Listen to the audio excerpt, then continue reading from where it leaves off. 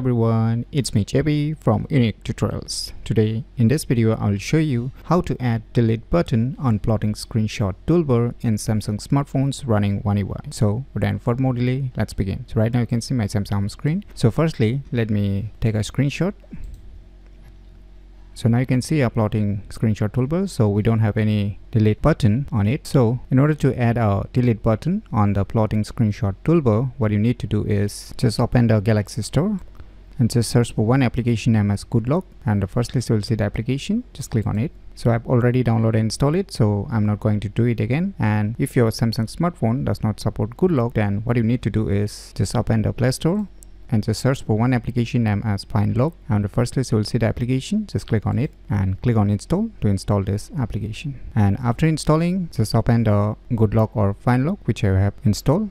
Now at the right bottom you will see here live app. Just click on it, and now you will see here one name, Nice Sort. Now just click on this download option. So finally the Nice Sort has been installed successfully. Now just click on it. Now here you can see one option written add delete button, so just enable it. Now let us take a screenshot. Now you can see here the delete button has been added to the Floating Screenshot Toolbar. So if you want to remove it again, just move back to the same option and just disable it.